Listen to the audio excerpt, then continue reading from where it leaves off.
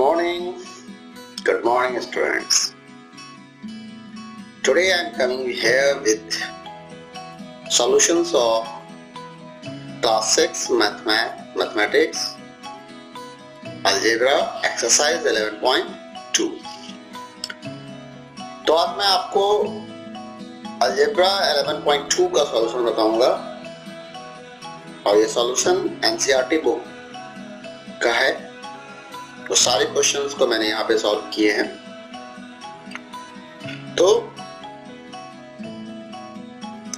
Exercise 11.2 में आपको ये बताया जा रहा है कि आप इक्वेशन कैसे बनाएंगे, किस तरीके से आप इक्वेशन बनाएंगे। कोई कंडीशंस दिया रहेगा, कोई सिचुएशंस दिया रहेगा, तो आप उसके इक्वेशंस को कैसे बनाओगे। सपोज करो कि हमारे पास ये एक स्क्वायर है,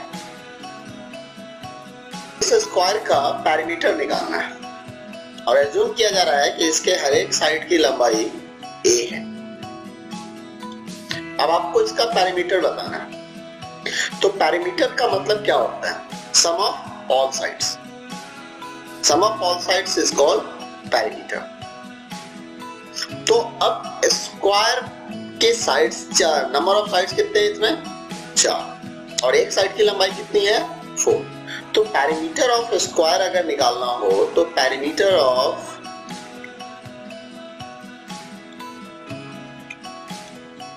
स्क्वायर, उसका जो फॉर्मूला होता है, अगर आप इसको देखें तो आप इसे ऐसा लिख सकते हैं a plus A plus A plus ए।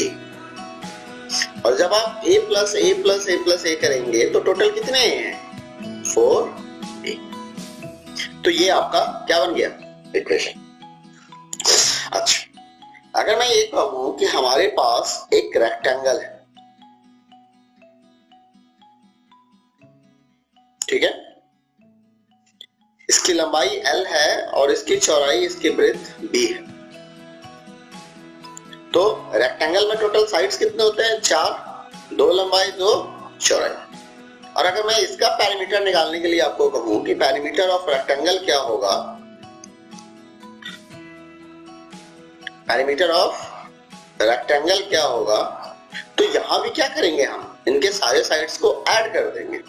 तो क्या होगा? L plus B plus B। अब आपके पास L कितने हो गए? 2L हो गए, L प्लस L यानी कि 2L, और B कितने हो गए? B प्लस B यानी कि 2B। और अब आप देख सकते हैं कि इन दोनों में जब 2 दिया हुआ है तो मैं इनको ऐसे भी लिख सकता हूं, 2 मल्टीप्लाई L प्लस B। बन गया हमारा इक्वेशन। तो एक्सरसाइज 11.2 में आपको इस तरह के क्वेश्चंस दिए जाएंगे और उसके इक्वेशंस बनाने हैं। तो आइए देखते हैं क्वेश्चंस क्या है हमारे पास। सबसे पहला क्वेश्चन कहता है कि side of N equilateral triangle is shown by L, express the parameter of equilateral triangle using L। आसान है। तो आप इसे देखिए कि इक्विलैटरल ट्रायंगल का मतलब क्या हमारे लिए। अगर हम इक्विलैटरल ट्रायंगल की बात करें तो triangle which all sides are equal, a triangle which all sides are equal। तो आप देख सकते हैं कि हमारे पास एक ट्रायंगल है जिसके साइड L से रिप्रेजेंट कर रहे हैं क्वेश्चन है। और पैरामीटर ऑफ इक्विलैटरल ट्रायंगल क्या होगा? अगर आप पैरामीटर ऑफ इक्विलैटरल ट्रायंगल निकालते हो तो आपको क्या मिलेगा? इक्विलैटरल ट्रायंगल के साइड्स को हम क्या करेंगे? ऐड कर देंगे। और क्योंकि कितने L है हमारे पास? 3, तो सम ऑफ 3L C क्या हो जाएगा? 3। आंसर ठीक है। चलिए अगले क्वेश्चन को आप देखिए। अगला क्वेश्चन आपके लिए क्या है?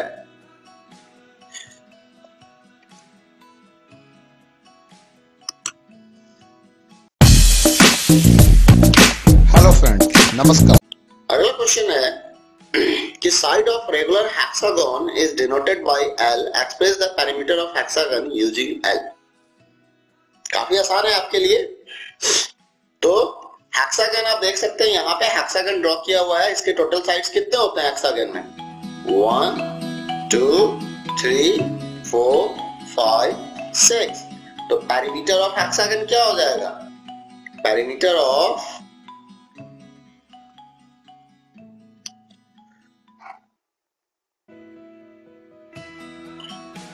हेक्सागन आपका जो हो जाएगा वो L plus L plus L plus L plus L plus L, यानी कि टोटल कितने L हो गए?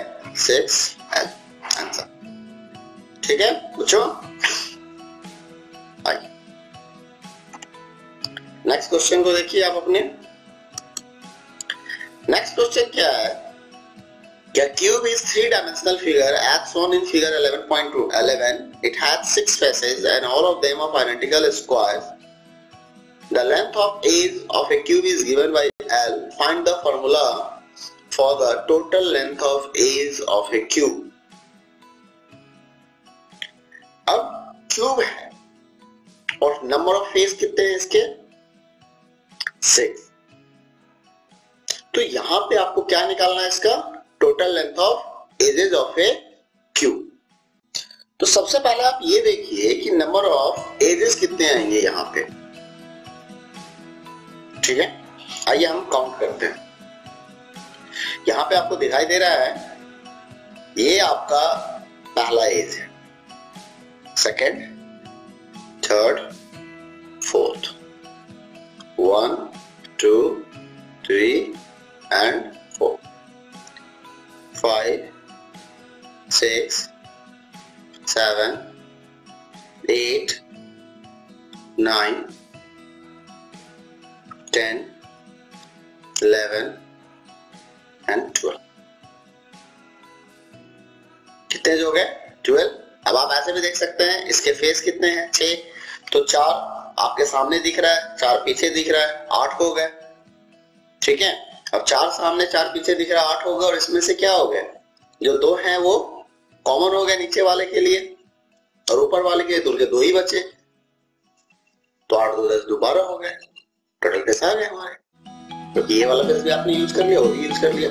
तो नंबर ऑफ फेसेस कितने हैं इसमें? 12 है। तो टोटल लेंथ ऑफ एज अगर निकालना हो इनके, तो हमें क्या करना होगा? इन सबको ऐड कर देना होगा। तो total length of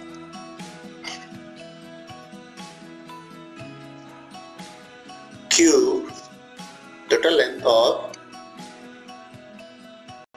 edges of A cube क्या आ जाएगा हमारा? 12 इंटू L, यानी कि 12L। आप एक बार फिर से काउंट करें इस क्वेश्चन में कि कितने एज है हमारे पास। देखिए ये आपका 1 हो गया, ये 2 हो गया, ये 3 हो गया, ये 4 हो गया। 4 एज यहाँ पे आ गया, ये रह गया, 5 हो गया, इसको ले लीजिए, 6 हो गया। अब इसे इसको लीजिए, 7 हो गया, 8 हो गया। ठीक है, ये वाला एज रह रहा है आपका 9 हो गया, ठीक है, 10 हो गया, 11 हो गया और 12 हो गया। सारे एज आ गए 12। तो टोटल लेंथ क्या हो जाएगा? 12 इंटू L, यानी कि 12L। ठीक है दोस्तों, आइए। ठीक है बच्चों, चलिए अगले क्वेश्चन को देखिए आप कि आपका अगला क्वेश्चन क्या कहता है। आपका अगला क्वेश्चन कहता है कि the diameter of a circle is a line which join 2 points on the circle and also passes through the centre of a circle. AB is the diameter of circle, C is the center. Express the diameter of circle D in terms of its radius. बच्चों आपको पता है कि जब आप circle बनाते हैं तो सेंटर से, यानी कि ये जो आपका सेंटर पॉइंट दिखाई दे रहा है, ये सेंटर, इस सेंटर से हम अगर कोई भी लाइन ड्रॉ करें जो सर्कल के बाउंड्री को टच करता हो, उसे हम रेडियस कहते हैं, उसे हम रेडियस कहते हैं। तो यहाँ पे अगर आप देखें कि जब आप लाइन AB की बात कर रहे हैं तो जो AB है वो AC प्लस BC है, AC प्लस BC है। अब AC क्या है? रेडियस, और रेडियस की लंबाई क्या दी हुई है? R। तो यहाँ पे R हो गया।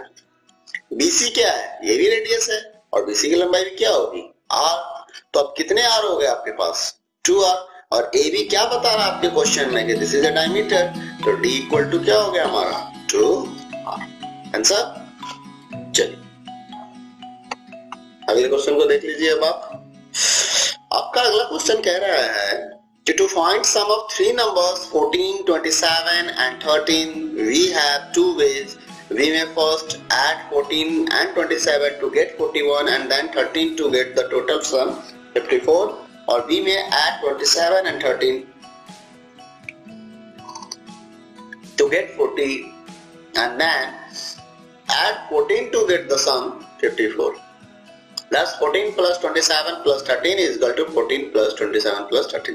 ये आपको एसोसिएटिविटी ऑफ एडिशंस नंबर बता रहा है। इस एक्सरसाइज के अंदर, इस चैप्टर के अंदर ये बताया गया है कि कुछ और भी रूल्स हैं जो अर्थमेटिक में यूज होते हैं। तो वो जो रूल्स हैं वो रूल्स क्या हैं, जरा हम उस रूल्स को देख लें। उसमें सबसे पहला रूल्स आता है commutative of addition of numbers. मतलब आप नंबर्स के पोजीशन को अगर आप चेंज कर देते हैं, कम्यूटेटिव मींस इंटरचेंजिंग, तो अगर आप किसी के ऑर्डर के चेंज कर देंगे तो उसके रिजल्ट पे कोई इफेक्ट नहीं पड़ेगा। ठीक है। तो अब अगर इसी रूल्स को हम आगे देखें, एक तो ये रूल्स हो गया जहां पे दो वेरिएबल्स की बात की जा रही है, a plus B equal to be plus ए। दूसरा कह रहा है हमारा कि commutative of multiplication of two numbers. ठीक है, यहाँ पे आप प्लस कर रहे थे तो यहाँ पे आपको मल्टीप्लाई करने की बात कह रहा है कि अगर दो नंबर का प्रोडक्ट आप निकाल रहे हैं तो उस नंबर के ऑर्डर को चेंज कर देने से रिजल्ट हमारा वही रह जाता है। और एक तीसरा रूल आता है डिस्ट्रीब्यूटिव ऑफ नंबर्स। जैसे आपने associativity of addition of numbers देखा, उस तरीके से यहाँ पे डिस्ट्रीब्यूटिव ऑफ नंबर्स होते हैं जो ये कहते हैं कि अगर आप तीन नंबर को, मतलब a मल्टीप्लाई बी प्लस सी है, तो इसको हम a multiply B plus a multiply C के फॉर्म में भी लिख सकते हैं। एग्जांपल के तौर पे देखिए कि 10 प्लस 5 कितना होता है 15, और 15 मल्टीप्लाई 5 अगर कर देंगे तो क्या हो जाएगा 75। और यहाँ पे 10 प्लस 5 क्या हो गया हमारा 10 मल्टीप्लाई 5 क्या है 50, प्लस 5 मल्टीप्लाई 5 कितना है 25, और ये टोटल कितना हो गया 70। Thanks for watching. उम्मीद करता हूं कि आपको मेरा वीडियो पसंद आया होगा। वीडियो पसंद आया है तो इसे लाइक, शेयर और सब्सक्राइब करना बिल्कुल ना भूलें। धन्यवाद।